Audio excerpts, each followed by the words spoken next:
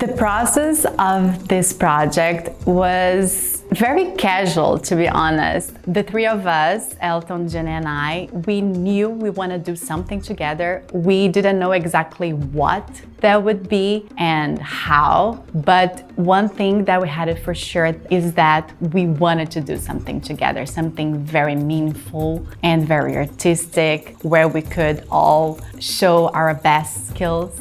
And Elton is a person that really likes to study the signs, the universe, all those astrology and things. And we started to go in that route, and then we start to talk about how each of the signs has its own element and what was my element and Junio's element, and how we really have that stronger element in us, even though we all have all four elements in us. Just like signs, one character is more evident than others. And then it was like a click, like, let's do something related to the four elements. That's how we started. And the product became something that we even never thought about that would become. As we were talking about the project, we kind of talked about some references. Each element, we're thinking about different poses and different styles of movement.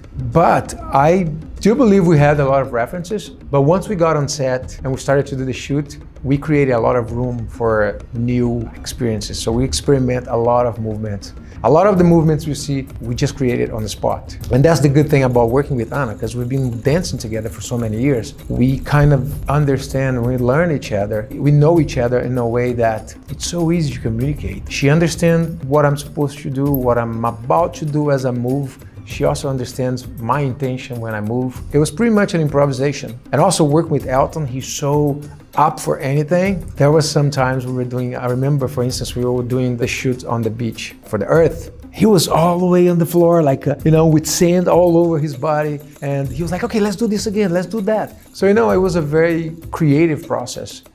Nós escolhemos esse tema dos 4 elementos porque ele traz uma mensagem ligada à natureza. Eu acredito que se as pessoas entenderem a real importância desse contato com a natureza, desse relacionamento com a natureza, todas as outras coisas vêm depois. O cuidado, a preservação, tudo isso faz muito mais sentido quando a gente entende a conexão do homem com a natureza, ou a reconexão do homem com a natureza, né? Porque, na verdade, nós estamos ligados. É como um cordão umbilical, né? Nós estamos ligados diretamente com a natureza e nós precisamos muito dela para sobreviver. Essa é a mensagem que nós pensamos em trazer desde o início. A Terra é sagrada.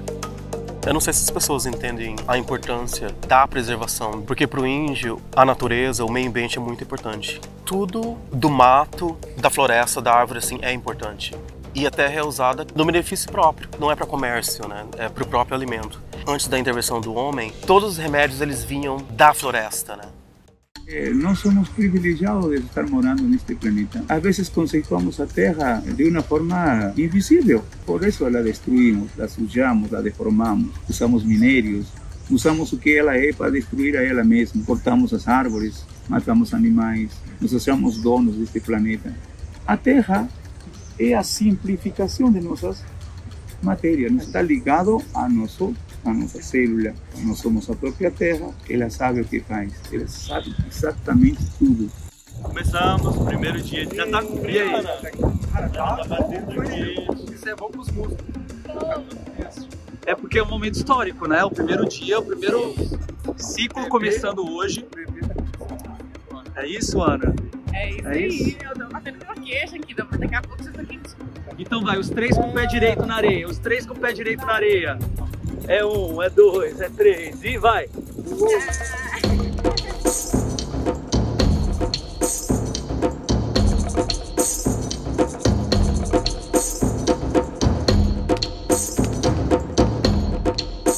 E aí, Júnior, consegue fazer flexão e falar ao mesmo tempo? Cara, eu tô me acostumando a ficar perto da terra, né?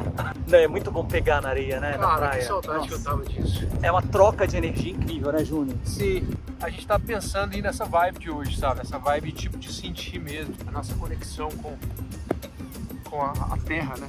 Hoje é a primeira locação É muito difícil a gente montar uma estrutura em estúdio, né, para colocar a terra, e a gente queria uma estrutura basicamente com isso aqui, uma terra soltinha, uma areia mesmo, né, onde a gente pudesse fazer aquilo que a gente planejou. O que vai acontecer aqui é o seguinte, nós não vamos pegar esse pôr do sol, esse sunset, nada disso. Nós vamos esperar a luz baixar totalmente, cair à noite, para virar um background black, e a gente vai usar só eles e a terra no chão. Nós trouxemos uma iluminação ali de estúdio, com bateria, e essa vai ser a proposta de hoje. Acho que a gente planejou a terra para ser o último, porque a gente achou que isso é o mais complicado.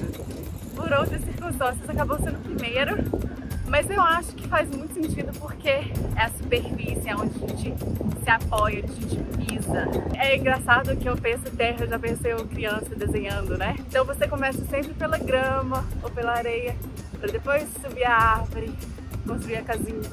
Então eu acho que faz muito sentido começar um projeto de baixo para cima, né? E a terra é isso, simboliza a fertilidade, né? Então tá nascendo o nosso projeto. The element earth is the one that I recognize me the most in. When I think earth, I immediately associate with strength. For some reason, no one told me that. It's just the association I make. Maybe because when I think of earth, I think of roots and the roots of a big tree and how strong is that.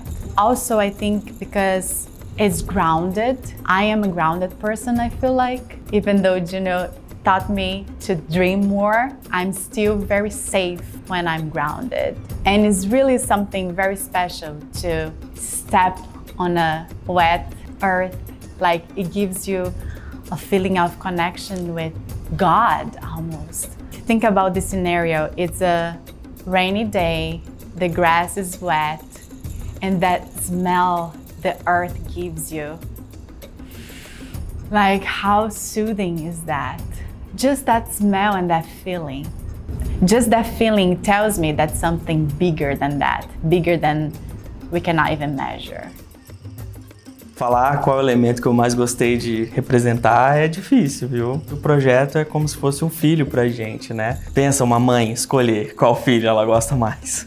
Eu tenho uma memória afetiva muito grande com o elemento terra, porque foi a nossa primeira produção. Eu adoro produção externa, então eu consegui montar um estúdio ali numa praia, sabe? Sentindo a energia do mar, da areia da praia. Foi muito legal. Eu lembro que nesse dia nós saímos de lá quase meia-noite da praia. E também o resultado foi incrível, porque me surpreendeu muito. É como se você tivesse uma coisa na sua cabeça de como ia ficar, mas acaba ficando ainda melhor do que você esperava. Sabe? Então foi muito incrível. Sempre a primeira sessão, assim, de qualquer ensaio, de qualquer produção, é meio que um momento, assim, onde a gente começa a entender e vai treinando, né? Até pegar o ritmo. Nós viemos já bem cedo para isso mesmo, a gente sentir a energia do lugar e já começar a trabalhar até chegar no que a gente quer de fato. As coisas vão mudando, né? As nossas ideias mudam, mas para melhor. Então eu tô misturando aqui a argila. A ideia é da gente virar o elemento, né? Se misturar nele.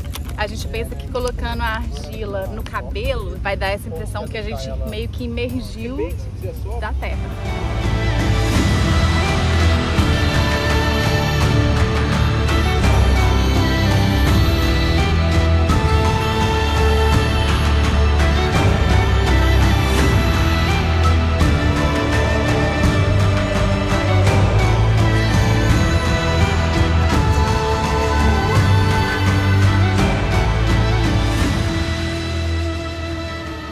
So the earth is an element that makes me remember the connection I have with my ancestors, with my grandpa, for instance.